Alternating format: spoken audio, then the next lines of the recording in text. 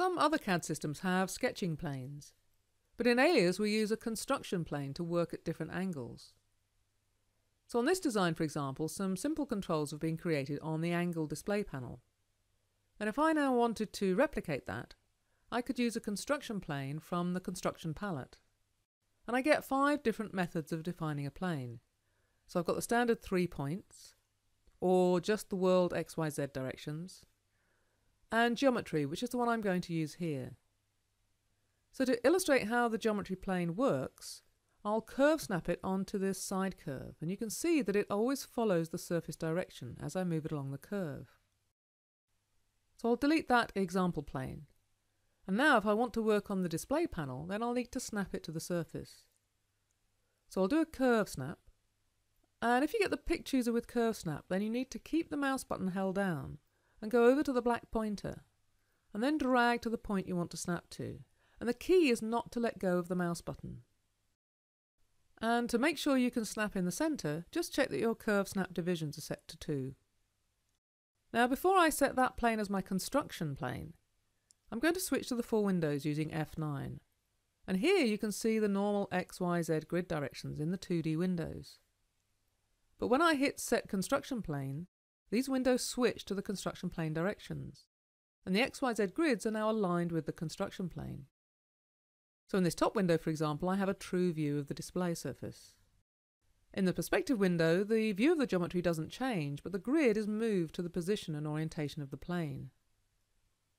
And this now allows me to, for example, create some cylinders by using grid snap in the top construction plane view.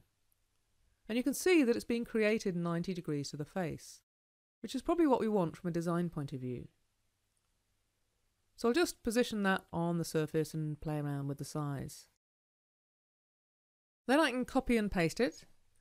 And when I move, you can see that the XYZ mouse constraints now work in the plane directions. And also, if I now mirror it, and I'll want the Z and the Y directions, so I'll choose YZ, then the mirroring will also respect the plane directions. And that applies to most tools.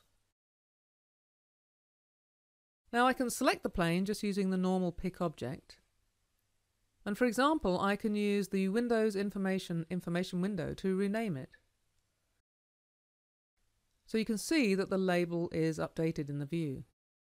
And the plane itself is a construction object, and we can toggle it on and off using the Show menu.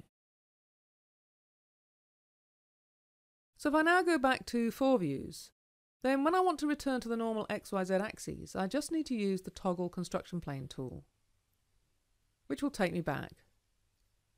And Toggle always switches between the main grid and the most recently set construction plane.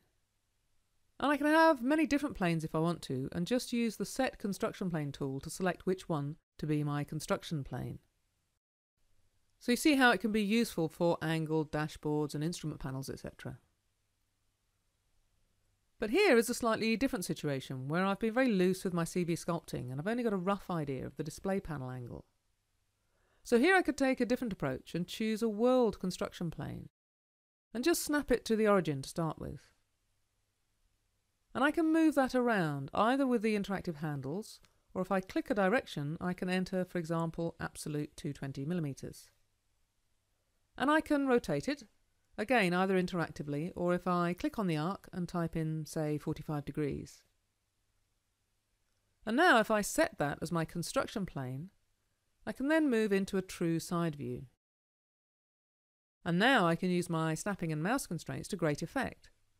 So I can pick all of the CVs along this top edge, and then move them vertically and snap them to the grid.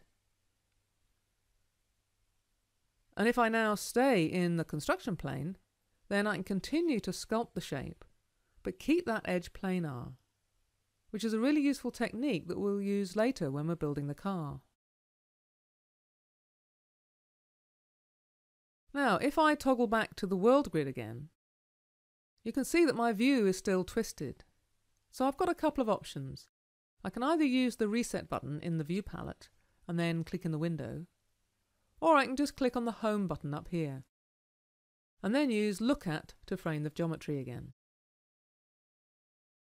So we don't use construction planes a lot, but they do help to add some discipline into our surfaces when we're working at different angles.